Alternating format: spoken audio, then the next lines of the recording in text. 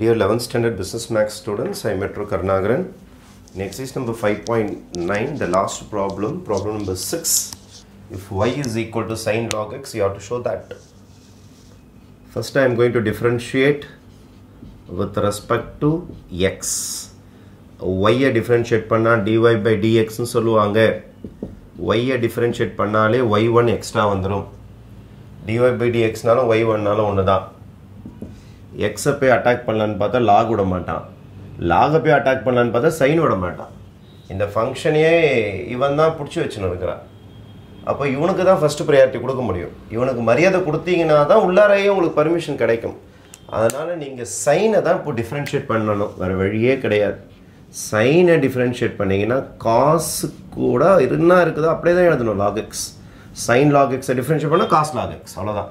உள்ளார போய் நீங்க எதுமே டிஸ்டர்ப் பண்ண கூடாது. sin தான் காசா மாறி இருக்கும். இப்போ பர்மிஷன் கிடைச்சிருச்சு உங்களுக்கு உள்ளார போறதுக்கு. d by dx of log x அப்படினா என்ன அர்த்தம்னா நீங்க sin க்கு மரியாதை கொடுத்துட்டீங்க. நீங்க இப்போ உள்ளார போய் log x டிஃபரன்ஷியேட் பண்ணலாம். Permission granted. உங்களுக்கு டிக்கெட் கொடுத்துட்டாங்க உள்ளார போறதுக்கு. நெக்ஸ்ட் cos log x இப்போ log டிஃபரன்ஷியேட் பண்ணனும். log டிஃபரன்ஷியேட் பண்ணாலே 1/x. log டிஃபரன்ஷியேட் பண்ணாலே 1/x. அடுத்த செகண்ட் இது 1/x ஆ மாறிடும். அப்போ y1 கிட்டத்தட்ட முடியுது. நான் என்ன செய்றேன்னா இத கிராஸ் மல்டிப்ளை பண்ணிக்கிறேன். xy1 is equal to cos log x. அதுக்கு அடுத்து திருப்பி டிஃபரன்ஷியேஷன் ஸ்டார்ட் பண்ண போறேன். Again I am going to differentiate with respect to x. இது இன்டூல இருக்கு பாருங்க. Product rule. இது u மாதிரி இது v மாதிரி u வெச்சிக்கிட்டு v டிஃபரன்ஷியேட் பண்ணனும் v வெச்சிக்கிட்டு u டிஃபரன்ஷியேட் பண்ணனும் ஒரு ஆளு டம்மி ஒரு ஆளு டிஃபரன்ஷியேட் பண்ணனும் இன்னொரு ஆளு டம்மி இன்னொரு ஆளு டிஃபரன்ஷியேட் பண்ணனும் பண்ணிடலாமா ப்ராடக்ட் ரூல் அப்ளை பண்ணிடலாமா ஃபர்ஸ்ட் x டம்மியா வெச்சீங்க y1 டிஃபரன்ஷியேட் பண்ணுங்க y டிஃபரன்ஷியேட் பண்ணா y1 y1 டிஃபரன்ஷியேட் பண்ணா y2 very simple y differentiate பண்ணா y1 போடிங்களா y differentiate பண்ணி y1 போடிங்களா அப்ப y1 differentiate பண்ணனா வரும் y2 வரும் அவ்வளவுதான் முடிஞ்சு போச்சு y2 y differentiate பண்ணா y2 முடிஞ்சு போச்சா அதுக்கு அப்புறம் plus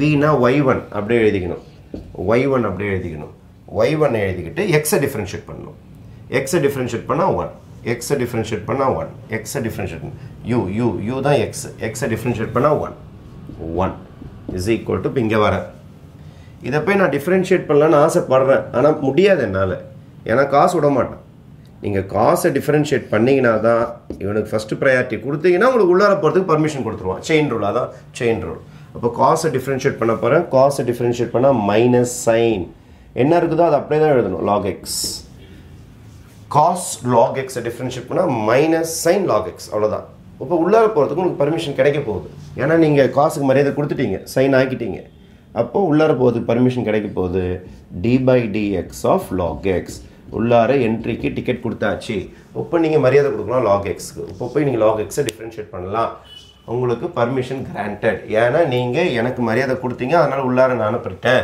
உள்ளார போய் நீ log x டிஃபரன்ஷியேட் பண்ணிக்கோன்னு சொல்லிட்டாங்க சரி xy2 plus y1 is equal to minus sin log x differentiate பண்ணா என்ன வரும் 1/x log x differentiate பண்ணா 1/x next இத cross multiply பண்ண போறேன் அப்ப x bracket ரெண்டு பேர் இருக்கறாங்கல அதனால bracket போட்டுறேன் xy2 y1 is equal to minus sin log x இதெல்லாம் மல்டிப்ளை பண்ணிடுறேன் x²y2 plus xy1 minus sin log x na y the sin log x na y அப்போ மைனஸ் சிம்பலோட இருக்குது -y இந்த சைடு கொண்டு வந்துடலாமா இப்போ x²y2 plus xy1 plus y is equal to 0 is your final answer. Thank you.